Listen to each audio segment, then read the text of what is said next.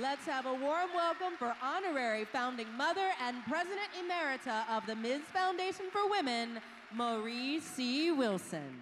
I spend my days trying to do you right, but you've been... Is this a great organization or what?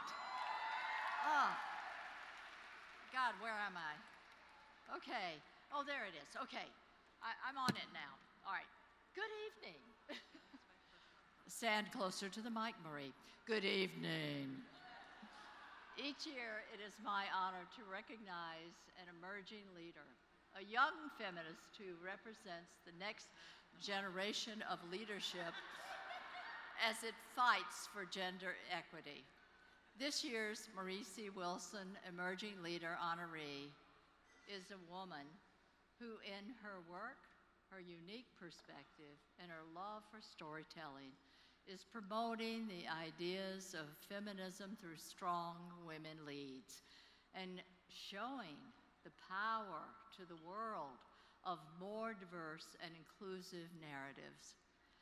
Tonight, I introduce to you a living superhero, a dynamic woman whose work over the past decade has helped create and develop a space for women, girls, and people of color to see themselves, not just as powerful, but as superheroes. She is, woo! She is the Vice President of Content and Character Development at Marvel Entertainment. Yes. Suna Amanat. Applause. This Jersey native, a graduate of Barnard College, once aspired to be a lawyer, but Sunan's career took a more magical turn when she joined Marvel as a comic book editor, working on some of what are now the world's best-known superheroes, including a female Captain Marvel. I saw the movie and loved it with my granddaughter. It was great. And the first Afro-Latino Spider-Man. But she may be best known for co-creating Marvel's first Muslim American woman superhero. Kamala Khan Aka, Ms. Marvel, quickly gained worldwide media attention and sparked excitement and dialogue about identity and the Muslim American narrative. She had a hand in bringing Ms. Marvel to animation in her role as executive producer of Marvel Rising, an animation franchise featuring a young, diverse group of Marvel heroes, many of whom are women and people of color. Honored as Marie Claire's 2016 New Guard of America's 50 Most Influential Women, as well as featured in Vogue's 2018 American Women's Special, and even representing Marvel Entertainment to President Obama and the White House. We made it to the White House. Suna continues to push the boundaries of diverse narratives to ensure that all people can see an authentic and genuine representation of themselves in popular culture. Please join me in congratulations for this year's Marie C. Wilson Emerging Leader Honoree, a superhero completely to me, for my grandchildren, to us all, to sue for her, and give her a warm welcome. Isan Aman. Please welcome to the stage the Vice President of Content and Character Development at Marvel Entertainment, Sana Amanat.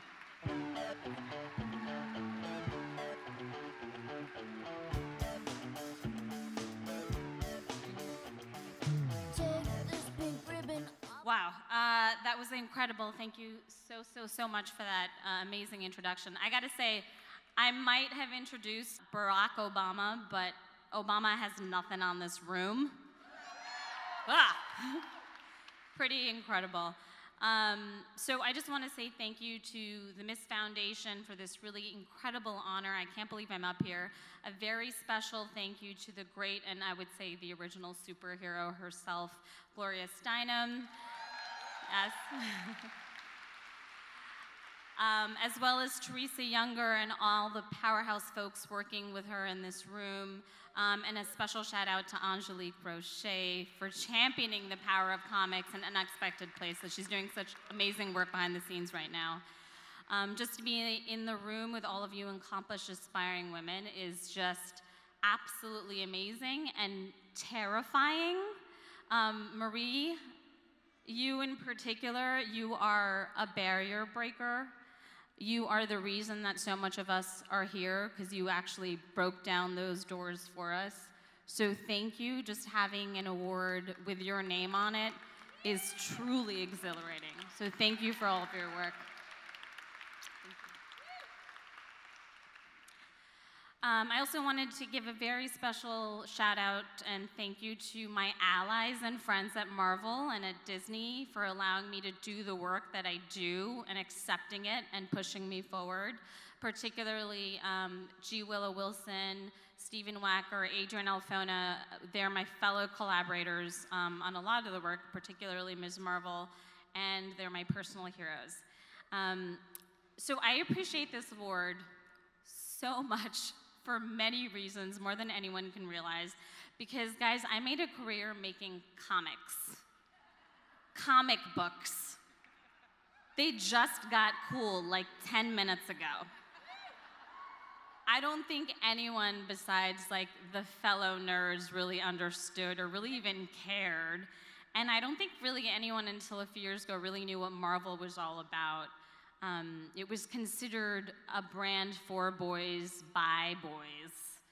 No one really expected a short brown girl like me who would have a job at one of like the biggest comic book companies in the world, much less a seat at the big man's table.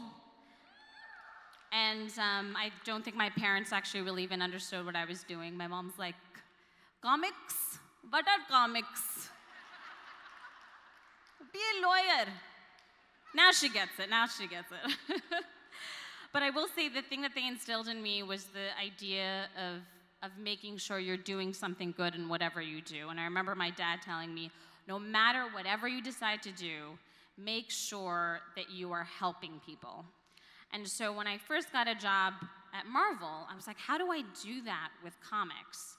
And I realized that the thing about comics and superheroes, the thing that makes me so excited and fall in love with them was this idea of the fact that my diversity is actually a superpower.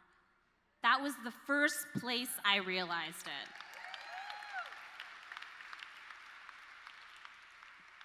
It truly allowed me to embrace something that society had told me was not good and bad, particularly as a young Muslim woman.